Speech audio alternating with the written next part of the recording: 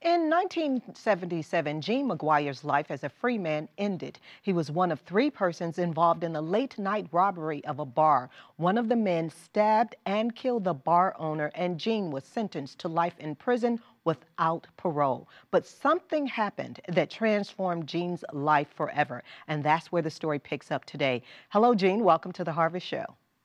Well, thank you, Valerie. It's a pleasure to be here with you.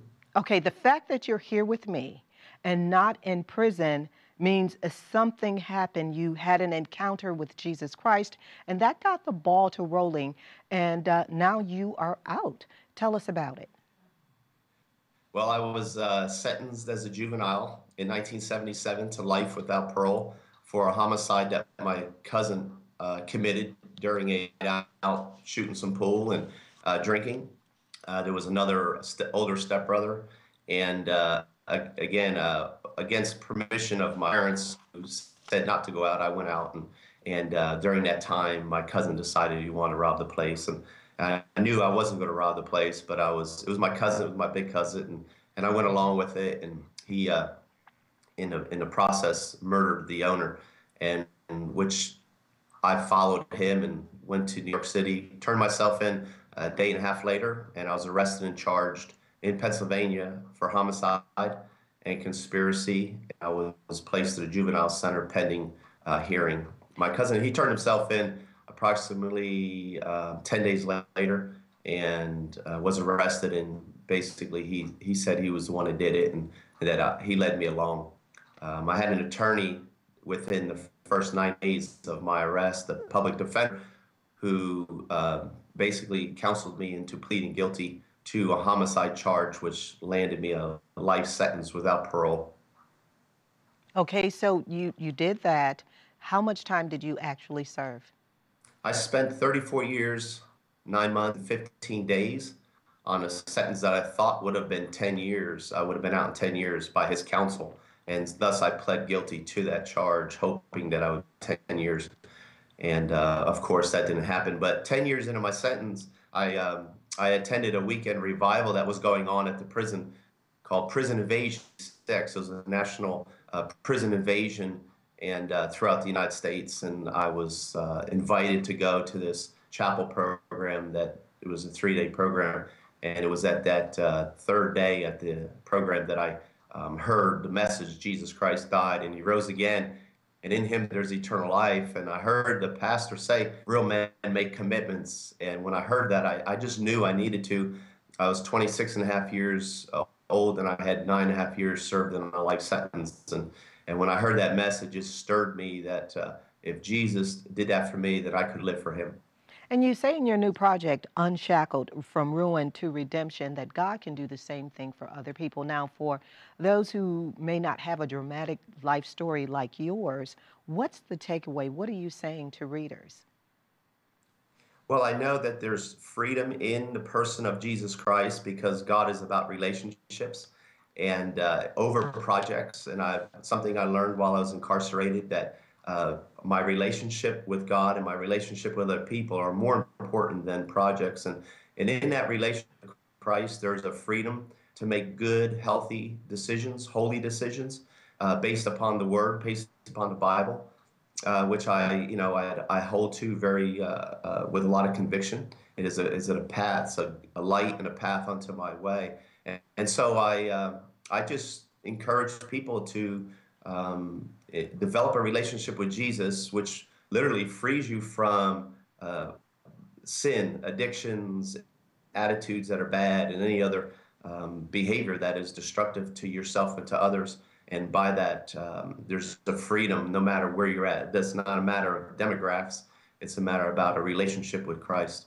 Well, I'm sure our viewers and listeners want to know what led to your release. What led to my release was in May of 2010. There was a new Supreme Court ruling, Graham versus Florida, and it was the new law based on brain capacity for juveniles, saying that juveniles do not have the capacity and do not have the ability to think consequently. And so their decisions, when we say, what were you thinking, juveniles basically say, I don't know. Well, that's basically an MRI and medical science now that brains don't develop until like into 25. So that was an issue for the courts to decide, and it allowed criminals who were sentenced to life without parole, who did not kill, who did not know that a murder was going to happen, and did not believe that, um, were allowed to go back in court and have their sentence adjusted to receive a parolable sentence, in which I was one of 479 juvenile sentence lifers in Pennsylvania. What do you say to people who feel that they're trapped in unbelievable circumstances in life in general and they just feel like there's no way out? Yeah, I think I can relate a little bit to that. And what helped me was I really did. I looked and I just said, Lord, help me. And it was basically those words, Lord, help me through this situation. And because I had a relationship, because I had been reading the Bible, I had some evidence and I had some direction to go to. But there's been times where I had some long dark nights and some hard mornings, and I would literally look up and say, Lord, help me, and I need grace for this situation. And I encourage even the young people that I'm around today and I speak to, is that there's no situation too hard for the Lord, that if you would just call upon him and ask him, he'll lead you and guide you and supply for you. You just mentioned speaking to young people. What's going on with your life today? Do you have a ministry?